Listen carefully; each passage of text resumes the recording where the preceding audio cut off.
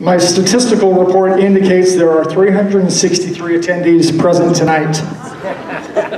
170 females and 193 males. 351 adults, 12 children, and a sage grouse in a pear tree. Under federal protection, of course. We do have one man-child who will remain nameless, but he loves everything Pittsburgh, as well as emceeing fundraisers and birthday events.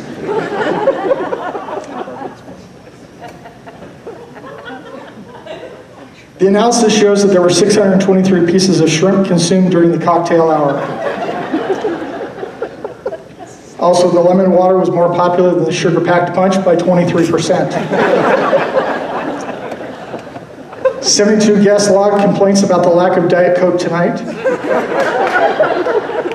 And 3 guests are still demanding vodka, which is hidden behind the Zion's curtain, locked away within the newly installed Zion vault. There are a total of 38 performers in tonight's show, including 2 members of Congress and 1 Democrat.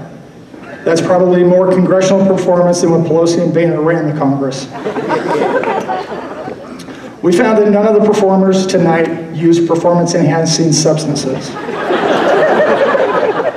Clearly. This fundraiser is running precisely on Utah Standard Time, or as the Attorney General says, you're not 10 minutes late, you're still 30 minutes early. This fundraiser is also being administered in accordance with campaign budgets that need ongoing donations.